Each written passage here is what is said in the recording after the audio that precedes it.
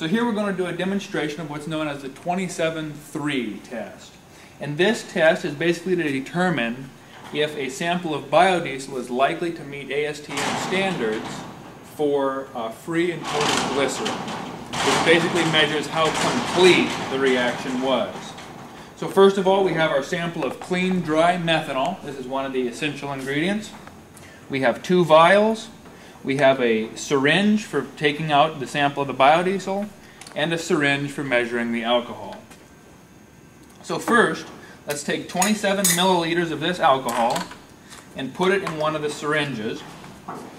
So this is a 10 milliliter syringe, so we're going to fill it up once, twice, and then 7 milliliters in it. So that's where the 27 comes from in the 27-3 test, is the 27 milliliters of methanol alcohol. Next, we get our sample of fuel to be tested, and this is where the 3 comes from. We take 3 milliliters of this fuel. We take it, we put it in the 27 milliliters of methanol alcohol. Then we carefully seal the lid completely, close the snap, and we shake it up. Now what we're looking for is the fact that the biodiesel dissolves into the methanol alcohol. You see there it has dissolved. You don't see any bubbles of biodiesel floating around. In fact, you see a clear, bright, single phase here. No phase difference between the two liquids. On the other hand, we have our sample that won't meet ASTM. While the sample looks clear and clean, there's no way of knowing exactly how many di and triglycerides are in there.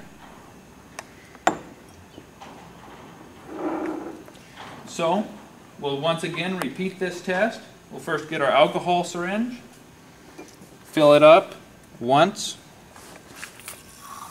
10 milliliters, 20 milliliters, and 27 milliliters. Then we take our 3 milliliter sample of fuel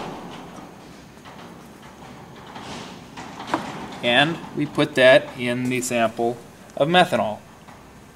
And just like last time, we seal the lid completely, close the safety snap, shake it up, and we see a tremendously foggy appearance.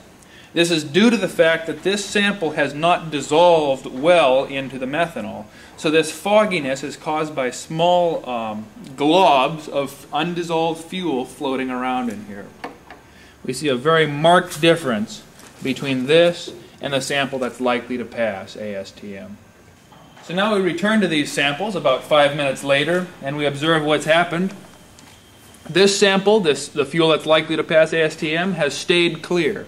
Once again, because the biodiesel dissolved into the methanol, it can't settle. It's molecularly suspended in the solution. The sample that was foggy, that had a high amount of triglycerides in it, is still foggy because it has these little particles of fuel floating around in there that haven't dissolved into the liquid. And we see this layer on the bottom, this second phase.